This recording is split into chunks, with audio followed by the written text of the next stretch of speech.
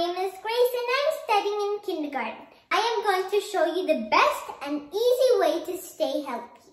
Washing hands. Washing hands and cleaning hands is one of the most important things we can do to stop spreading the germs.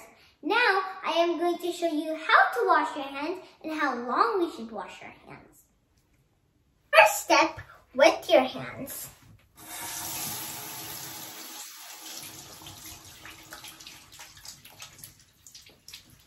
Now, second step, put the soap and lather like this. Third step, scrub. So when you scrub, you follow the 20-second rule. Do like this, and then on the back. Now, we're going to do the soap between the fingers, like this, see? Now on the thumb, like this. Now on the nails, between the nails. Now you're going to do it everywhere like this. Now fourth step is to rinse it.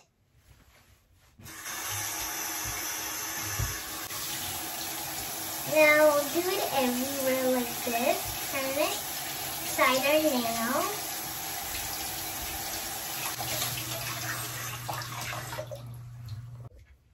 Now, our hands are all clean. Now we're going to get a tissue paper and we're going to wipe our hands.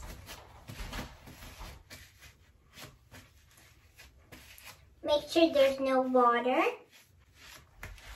Hands all clean. Do you know why we have to wash our hands for 20 seconds?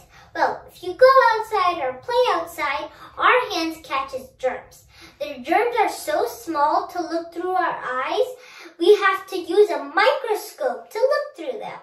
So, when you put soap while you wash your hands, the soap breaks down and kills the germs. So, for the soap to break down and kill the germs, it takes 20 seconds. That's why when you scrub, you have to follow the 20-second rule. So, make sure to follow the 20-second rule. So friends, make hand washing a healthy habit. And life is better with clean hands. Thank you.